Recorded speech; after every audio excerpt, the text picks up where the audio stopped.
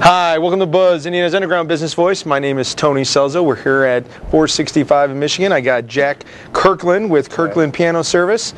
Really a unique business. I mean, your piano service, your tune and service pianos. Right.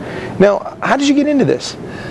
Well, I was in college and saw a guy tuning, and I've played piano since I was 9. Okay. So I was curious. And there's a course being taken, at another college. Okay. At a music college, and so I took the course, and I thought it'd be a nice sideline. I still think it'd be a nice sideline. yeah, I know how that goes, right?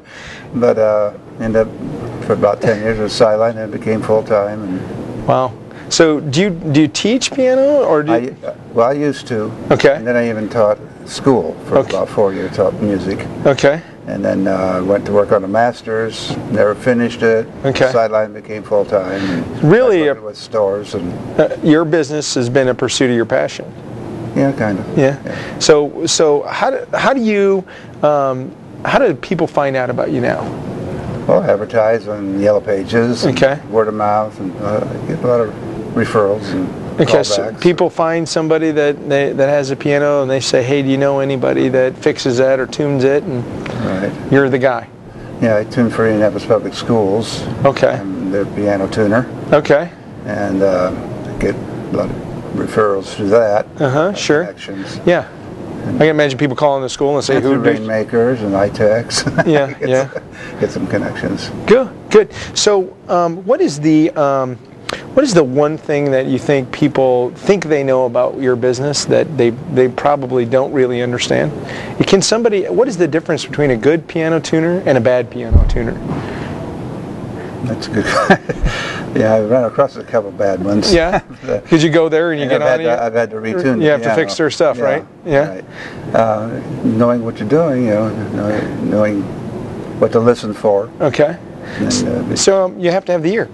Yeah, trained ear. Okay. You have to have some knowledge of music. Not necessarily be a great piano player, but you have to have certainly a keyboard knowledge of intervals and scales.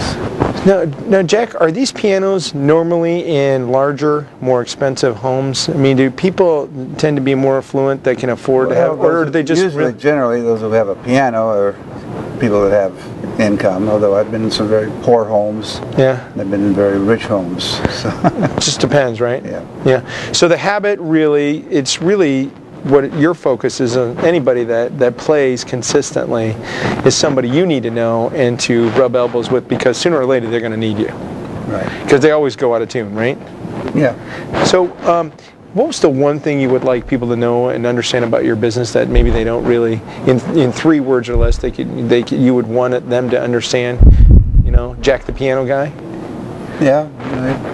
Try to please. Yeah. I'll do extra if I need to. If there's a little service that needs to be done with I know it's not playing a sticky key or something. I won't charge any more for that unless it takes a lot of time. Sure. If something broke, that's different.